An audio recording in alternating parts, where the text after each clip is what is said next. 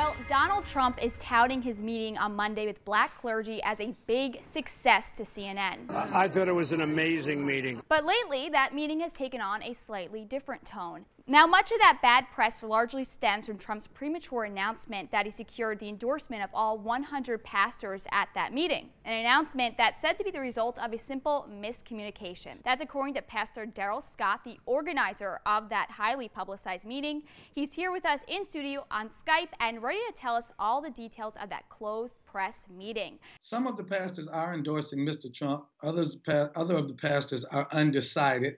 There might have been one or two that have stated that they had never had an intention on endorsing Mr. Trump. But the miscommunication was on my part.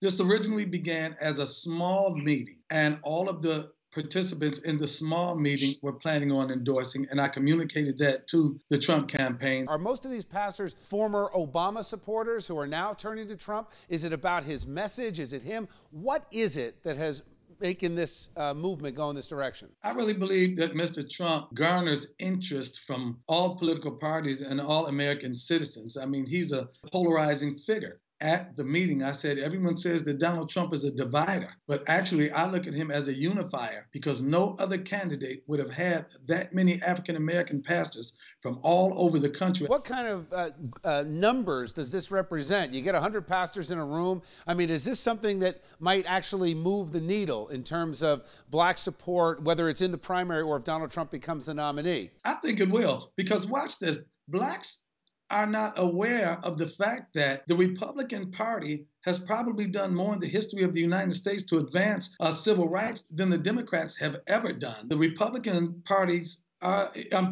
the party that introduced civil rights legislation as far back as 1871, guaranteeing equal rights for all. There have been some very notable racist Democrats. George Wallace was a Democrat. Bill and Hillary Clinton belonged to a country club that denied access to blacks. Al Gore Sr. voted against the Civil Rights Act. I mean, when you go down the line, even Joe Biden said that Barack Obama is the only clean African-American to ever run. He never got hit in the media for that. You know, he never got held accountable for that remark. They would have nailed Donald Trump. Can you imagine if Trump said that? Woo, forget it. Pastor, I just have a quick question.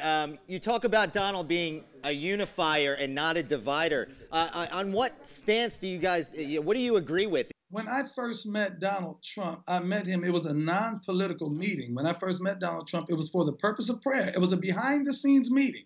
I'm considering, this was once again almost 5 years ago, he said, I'm considering running for president, and I simply want you guys to pray for me, that God gives me wisdom and leads me in the right direction. That's all it was. It wasn't a long meeting. And in fact, in that meeting, I went in that meeting with preconceived notions, and I challenged him face to face about the allegations of racism. The one thing I liked was when he responded, he said, I'm probably the least racist person you ever want to meet, and I work with people in all walks of life. I employ people in all walks of life. I couldn't do what I do and be a racist.